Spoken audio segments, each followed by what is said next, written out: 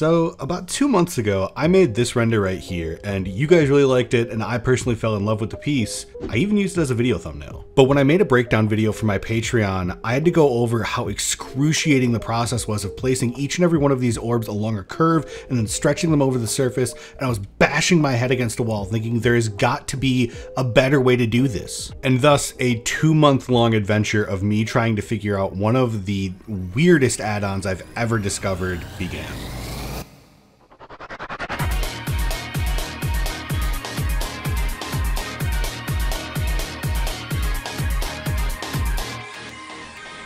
A tissue has definitely been featured on YouTube before. I'm definitely not the first person to use this, but there are so many different facets and features within tissue that I'm going to try to put all of the ones that I think are the most important together and kind of explain them simply, and then I'm going to show you how to make this. So what exactly does tissue do? And that can be answered with kind of a simple answer, but also kind of complex, and that is tessellation. Google describes it as a tiling or pattern of a surface covering a plane, often involving geometric shapes. Now, it doesn't necessarily have to be a plane, and it doesn't necessarily have to be geometric shapes. The idea is that you are taking one shape, and then you are placing it for every single face you have of an object. Now you can see for when I was making those flowers why it would have been really helpful to have something like this. So let me show you a quick example of how this works, but first we're gonna go up to Edit and then Preferences. You're gonna type in Tissue and you're gonna enable your add-on. You're gonna see here that I have 2 versions enabled, and this is part of the weirdness.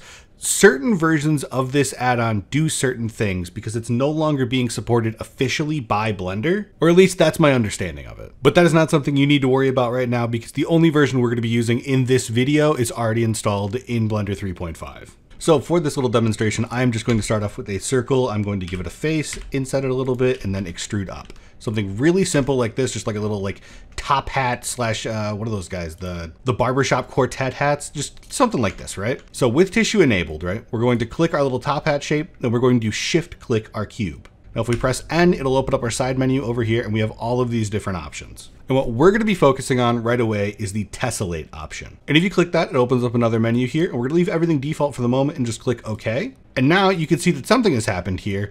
We have this new shape. We have our top hat shape projected over the faces of our cube. And on the surface, why is that important, right? Why would I need that? This is a really, really easy way to get things like scales or brickwork. It's a very simple way of getting something that ordinarily is very complex. Or at the very least, you have to know how to math and geometry nodes, and I don't know how to do any of that. But what I do know how to do is make a really, really bad segue to this video sponsor, Surfshark VPN. Now, unless you've been living completely internet free for the last decade, chances are you know what a VPN is. But if not, a VPN, virtual private network by the way, allows you to browse the internet safely and more importantly, privately, by covering up what you're doing online, keeping all of your precious personal information private and out of the hands of people who may want to steal it. This means anyone who may want to know what you're doing or where you're doing it from simply cannot. Online banking, paying your taxes, managing your business. These are all things we've come accustomed to doing from the comfort of our own homes. So why not do yourself the favor of staying safe online while you're staying comfy at home? Not only does Surfshark VPN keep you safe online, it also allows you to change your IP address at the tap of a finger. Meaning if you live in the UK but your favorite TV show is only available on American Netflix, one simple change of your IP address can access a whole new world of entertainment. Or maybe you're sharing your device with your 6-year-old who is really into Paw Patrol, and 150 searches a day for Paw Patrol funny is certainly going to convince some websites that all you use the internet for is helping cartoon dogs fight fires. But with Surfshark VPN, you can easily conceal yourself while browsing online, guaranteeing truly organic results. So what are you waiting for? Get Surfshark VPN today at surfshark.deals/Addy. You can also use code Addy for an exclusive offer and 3 extra months for free. Now with that out of the way, let's go ahead and cover some more things that this can do. This is a tessellation shape. You can see that it's been renamed tessellation up here. And what that means is that we can actually continue to work on this shape without involving our 2 original shapes. You might be a little bit confused about what that means. It's kind of a lot of information really quickly, but if you come over here to your object data properties panel, you can find out a little bit more really easy if you just drop down your tissue tessellation tab. Tissue tessellate. Tessellate is such a hard word. I'm going to mess this up 100 times. So with that open, you're going to see that we have our refresh tab here. We also have a bunch of different modes that we can try. And well, what are these modes? So quad is pretty obvious. Wherever there's a quad on your object, that's what it's going to try to fill. Same thing for tries, if your tries or quads, whatever, right? But fan is an interesting missing one. Now what this is doing is finding 4 verts on your plane, then taking your object and projecting from each vert inwards towards the center between them. Now next up is the patch mode, and I'm not exactly sure what this does. The end result is often very similar to quad, but sometimes you get slight differences in there, and I think it's just a little bit above my pay grade to understand the math that's going on in there. But if you're interested, I'm going to leave a link to a video in the description where the creator of this add-on talks about all of the different things that the add-on contains. But there is one more. We do have our frame, and framing, you guessed it, wherever the edges are, it creates a frame out of our initial shape, kind of like a wireframe. And with frame selected, you have a bunch more options to try to play around with all of this, and you can do that at your leisure. But for now, we're going to stick with quad. Now, something else that you can find interesting is that this is not just limited to objects. You can also set this to collections and materials. But you might have noticed that when we were doing this initially with our circle, we were getting these weird gaps around our edges.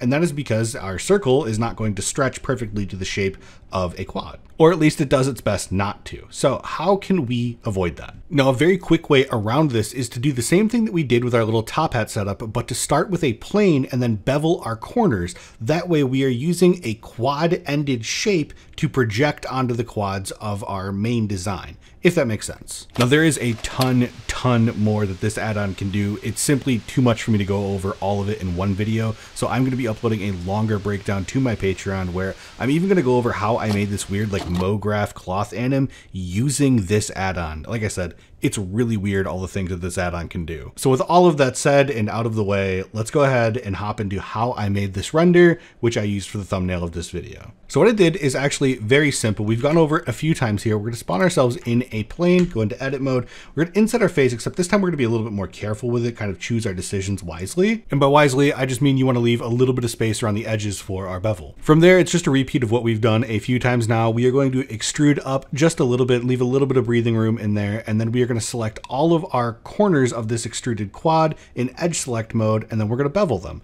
However, be careful when you're choosing how detailed the bevel is, because this can get heavy very, very quickly. With that done, we're going to select our top face. We're going to inset again. Then we're going to extrude down, something like this. Inset one more time, and then extrude up so that we're just a little bit above the surface of our object. If we go into orthographic mode by pressing 5 and 1 on your numpad, you can see that we're just a little bit above it. And if you don't like the height, you can come in here and just kind of adjust it a little bit. Now, with all of those selected, I'm going to do something that you do not have to do, but I'm going to do because I hate myself. I'm going to select all of our edges like these, and I'm going to bevel these because I really like the rounded look. However, as you can see, this is a lot of faces. So if we are spreading these all over an object, it's going to be heavier. You don't have to bevel that, but I'm going to. Also a good time to save your project if you haven't already. So let's go ahead and create the object that we are going to be tessellating onto, and how we're going to do that is super easy. It's with an add-on called Add Extra Objects. It's already installed in Blender, so go ahead and turn that on. Then you are going to scroll down to Math Function and select XYZ Math Surface. Now right away, you're going to see that you spawn with this kind of conch shell, which is in fact what I used for the thumbnail because I really, really like this shape. However, there are a ton of options here and some of them are important. So before clicking on anything, before adjusting scale, anything like that, open up this little menu on the side here. And we're gonna click off Show Wireframe because we don't want that. We can also tab out of edit mode if we want to with this. This just kind of helps you see the projection of your faces a little bit easier. But if you scroll up to the top, you can see operator presets. Now, operator presets is just a bunch of preset projections of mathematical formulas into 3D space. So right now we have shell selected, right? And I don't know what the mathematical formula is for this, but if I were to click it, it gives it to me right here. Don't touch any of this unless you're way smarter than me, please. But if you do touch it, you can come up here and click Restore Operator Presets and it brings all the math back. I did that a lot. So by clicking through here, you can see that there are a ton of shapes that you can select from. Most of them are super cool and unique that you just would not see in regular Blender. We're getting a lot of like really flat ones at the moment, but here you can see we have a Mobius strip, which is just a circle that gets flipped inside out. There are a bunch of them that are super unique shapes that you could definitely use for something like this. This, I can't explain what's going on here or how this is math in any way, but it's cool. But for now, let's go ahead and select our shell. We can tab out of this and we have everything selected, tab out of edit mode and our wireframe goes away. That is important to uncheck wireframe because it will show in the render if you don't uncheck it. So let's go ahead and select our object, shift select our shell, come up into our tissue menu, and we're just going to tessellate. We're going to leave everything basic and just click OK. Now this might take a minute for you depending on how heavy you made your object, but this will be fairly dense, but you should still be pretty manageable. So I'm not going to do too much tweaking of this shape. I'm pretty set with it and I'm pretty good to go. I spent a long time kind of picking and choosing what I like and what I don't like about this add-on, and I'm pretty good to go with this one. However, if you're not 100% set in stone on this, this is where you should save a backup of this project file, not only because it's going to be useful to go back to it later on, but because we need it for the next step. And the next step is that we are going to delete these objects and then export as an FBX. Now you might be saying, why would we do that? And that is because I haven't found a way around the fact that this stays as a tessellated object. There's no way to apply the add-on and just be done with it. This will always be running in the background. So any changes we make going forward, the tessellation has to be run first, and then the effect can be put on top of that. Because of that, things can get very heavy very quickly, and I found it's just easier to export it as an FBX. That will probably take a couple of minutes. Your computer's gonna get real mad at you for a second, but once it's exported, you should be good to go. Once you have it done, we're gonna go ahead and pull this into a new project file. We're gonna save this again.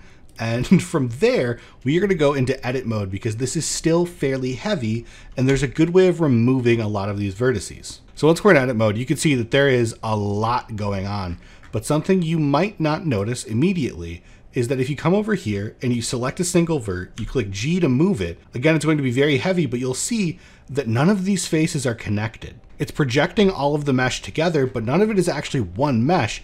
It's a bunch of different meshes all together. So what we're gonna do is we're gonna hit A to select everything. Give it a second, it takes a little bit. Then we're gonna hit M, and we are gonna merge by distance. Now you might have missed it, but there was a little message that popped up at the bottom of my screen for a second that said that it had removed thousands and thousands of vertices. That is so essential because it makes working in this project file a million times easier. So let's go ahead and start setting up our scene. We're gonna make ourselves a little camera here. We're gonna pull it back and we're just gonna start looking for an angle that we like that kind of matches our thumbnail angle a little bit. Currently I don't like our focal length. Let's go for something more like an 85 just to get it in a little bit more. We're going to take it like this. We're going to open up a new window. We're going to rotate our guy here on our x-axis, maybe on our z. Maybe that's too much. We'll see. We're just trying to find a good positioning for it where we've got decent framing. Something that I always find helps me with my framing is to go into the viewport settings of my camera and turn my pass part out up to 1. That way it blacks everything out. You can also turn off all of your overlays here. So we're gonna get some good positioning going on here. We're gonna leave a little bit of room in our top left just for some breakup. And overall, I think this is pretty solid framing. So we're gonna go ahead and make sure we are in cycles with GPU compute turned on. We're gonna turn our world level brightness all the way down to 0. And then we are gonna spawn ourselves in some lights. Now we're gonna start with a very basic setup that I do for most projects, which is one light on the top and then one light on the side, and I start looking for gaps. This is not always the best lighting setup. There is no best lighting setup. There is no definitive lighting setup. Anybody that tells you that is an idiot. There is specific lights for specific scenes, but you can form good habits and find good ways to fill lights by starting with something familiar. This happens to be familiar to me and it works really well for product lighting or for lighting a singular object in a scene, which for my YouTube tutorials, I tend to do a lot. So right now, what I can tell you is that we have some pretty soft lighting going on with some harsher spots, which is pretty similar to what we've done in our thumbnail. And I do like it. I think it's a good start. But something that I think that this needs is a little bit of backlighting on this far edge over here. I think that if this is further lit up, that we might get some better separation once we add in our background, which at this point, I think we can do now. We're just gonna add ourselves in a plane, rotate it on our x-axis and scale it up and then move it behind our object. Now, you might have to reposition this a little bit so that it kind of fits your scene a little bit more. We're gonna go ahead and steal one of these lights and duplicate it, move it up and over. We're going to angle it at our scene here, but we're going to move it in a little bit because we want a little bit of a vignette in this corner. That way we have dark down here, dark up here, light in the center, and we're going from dark to light towards the top of our screen. Now this might be a lot of information, but to kind of compact it quickly, we are guiding our eye lines up through our project, but we want a specific focus. I'm gonna do a little bit more repositioning because I think we could fill our frame just a little bit better here. Get something also a little bit more similar to our thumbnail. I think that's really solid, actually. I think that might be better framing than the thumbnail. Now, I think our side over here is a little bit too dark. Now I definitely think it's too bright, but I think that if we were to take a light way off in the distance and kind of angle it just a little bit away from our object here. We might get a little bit better lighting going on. We also might be able to push it further in the back to get some kind of fake backlighting going on. And even though it isn't really real to our scene, it kind of looks nice. It also kind of interrupts our guiding our eye line up into this corner a little bit more. But like I said, lighting is subjective. Rules are there, and fuck them. So let's go ahead and work on some materials. I think our basic lighting setup is good enough for now. You might want to spend a bit more time playing with it. I know that I certainly did. Once I finally landed on this project, I spent like 4 or 5 days working on lighting and colors till I found something that I liked. For this one, I want to go a little bit more into our greens than I did for the thumbnail. So we're choosing this light blue color. Our hex code is available there. Now that's just for our background, something very simple just to get the job done. We're going to go ahead and add a new material to our shell. And you might notice at this point that things are getting a little bit heavy as we're adding materials to this. So you can go ahead and switch over into material view. There really isn't much need to view the base material at this point in time. And what I did with this material is something that I do very, very often, which is mixing two principled BSDFs together via a noise texture. It is just a super easy way of getting speckles within your shape and kind of getting some breakup of colors without really having to do any work. And I'm all about not having to do more work. So with a simple setup like this, we're going to change one of our colors to black, and then we're going to move our color ramp in until we can see where they start to interact. There you go. And now for mine, I cranked the scaling way up, and I did this kind of like maybe not Dalmatian kind of effect, but salt and pepper, maybe you would try to put it, something like this. And what I did is I didn't actually go black. I went for a very dark brown. Something within this range is what I went for before. And now our main color, I'm thinking, I don't know what I'm thinking, honestly. Do I ever? Maybe somewhere around here. I kind of really like the way that that looks, but you guys know me, I do this all the time. I love subsurf. So we're going to put up just a tiny, tiny little bit of it. I'm also thinking there's maybe too much speckle going on. Definitely a little bit more than what was in the final render that I showed you guys. So maybe something like this works a little bit better. And now something else that we can do is if we take the output from our color ramp, we can plug that into a bump node back here into our height. And then our bump can go into both of the normals for our principled BSDFs. And it gives us this fake kind of breakup. So that way the breakup in our texture isn't just breakup in color. It also looks like breakup in height, which kind of gives a little bit more of a realistic feel to our object. You can play with the strength of this if you want. I think right now maybe it's a little bit high. Maybe something like 0.8 is a little bit better. From this point onward, I duplicated the speckle effect once more, adding a metal material in there just so there's a little bit of shine. I also did that in our thumbnail. And then I play with my lighting a little bit more, play with my framing a little bit more, just to get kind of a better overall feel for everything. And then with all of that done, this is what we're left with. I think the material on this could use a little bit more love in just deciding where these speckles are placed. I still think it's a little bit noisy and I couldn't quite reach a spot where I felt like it was ready, but I also feel like it's good enough. And sometimes that's how it is. It's just got to be good enough. Not everything's got to be perfect, you know? That being said, that is it for the tutorial and the add-on for today, but I do have a couple of things that I want to say about the Patreon, so if you are a patron and want to know about that, stick around. A few people have contacted me asking about lessons, like private tutoring or consulting work, and I don't really have the time for it, but I am my own boss at my job, so I can take time off. So I added a tier for consulting, and yes, it is very expensive. No, I don't expect any of you to pay for it. This has been up for a month and 0 people have bought it, and maybe it should stay that way. But I want to put this up that this isn't just me being like, hey, subscribers, give me you fucking money. That's not it at all. This is only because I don't have a way of doing this yet and people keep asking about it. So I put up my day rate and just said, if people want it, they can buy it. If not, that's totally fine. I just wanted to give an explanation on it because I felt like adding a $150 tier to your Patreon is kind of insane without saying anything. It might be still kind of insane. I don't know. I'm testing it out. We'll see how it goes. If nobody buys it, I'll remove it. I'm not dependent on that money, and I will never demand anything from you guys ever. That being said, thank you for watching this video all the way through. Thank you to my patrons for continuing to support me. I've said that a whole bunch at this point, but thank you. I really do mean it. And I will see you guys again real soon.